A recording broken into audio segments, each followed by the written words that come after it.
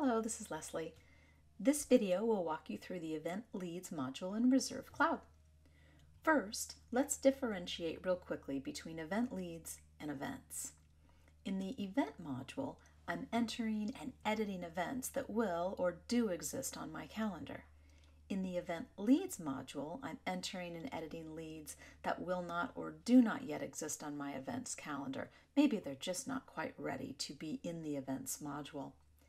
In the Events Leads module, I can still track information on the lead, correspond, create follow-up tasks, add services, etc., while still not yet adding them to my calendar.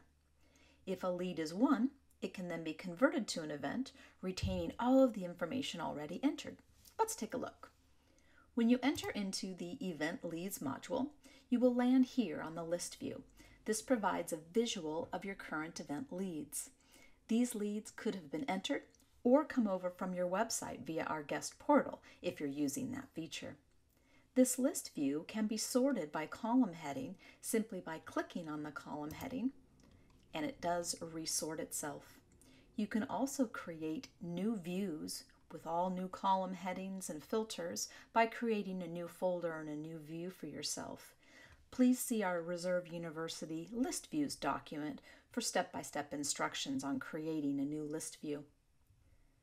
To create a new lead, we're going to click on the New button under the Event Leads header. We'll then fill out the information about our lead.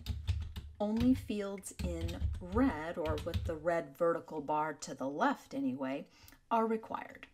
I'm putting in my primary contact. I'll do a quick search. Contact record either exists or they're a new contact. I'll click New Contact, fill out any information I have there, and save.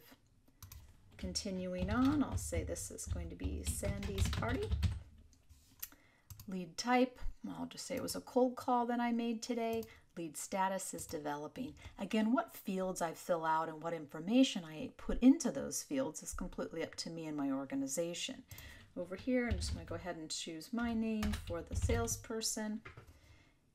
The salesperson could vary. Possibly I'm taking the lead, but it belongs to John Doe.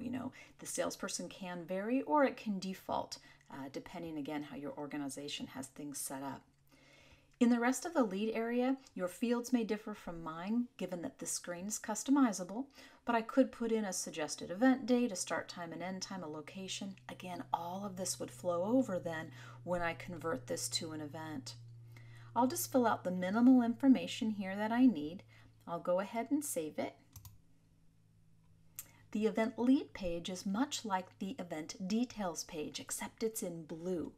So as I scroll down this page, I have different headers or sections where I could add information.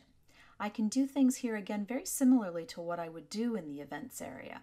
I can add a menu here or services just by clicking Add Menu. I'm thinking of proposing an a la carte menu for this particular guest, choose my items, etc.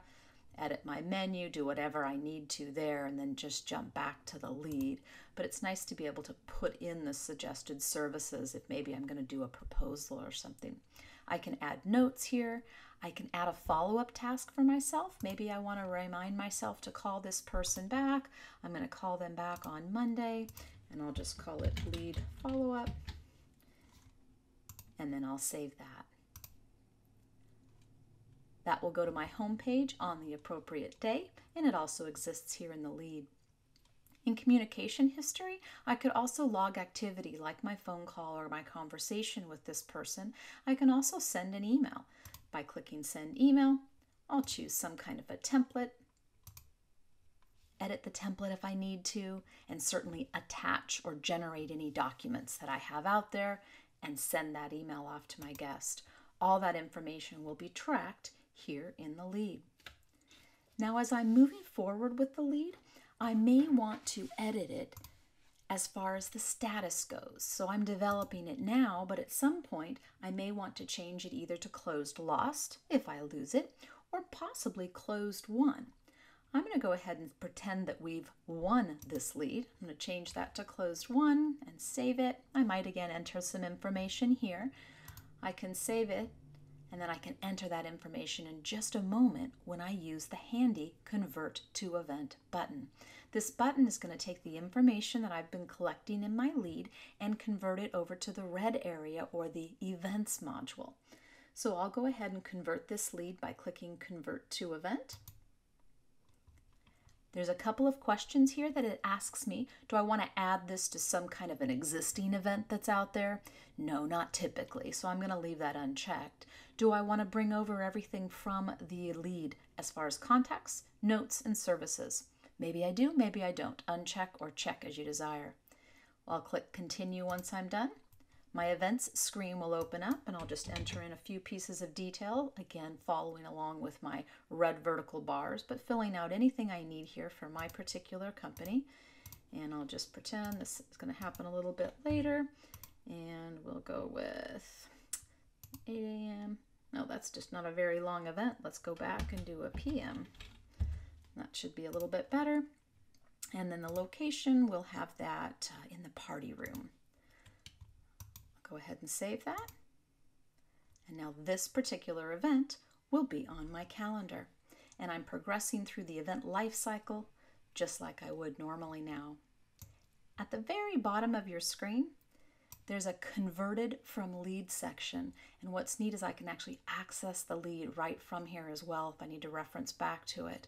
But at least it lets me know where this particular event came from. As I go back to my home page, one last thing to note, as I'm doing leads during the day, on my home page is a list of all of the leads that I created today. So it's just a neat follow-up for yourself as well. That's all I have today on the Event Leads module. Thanks for watching.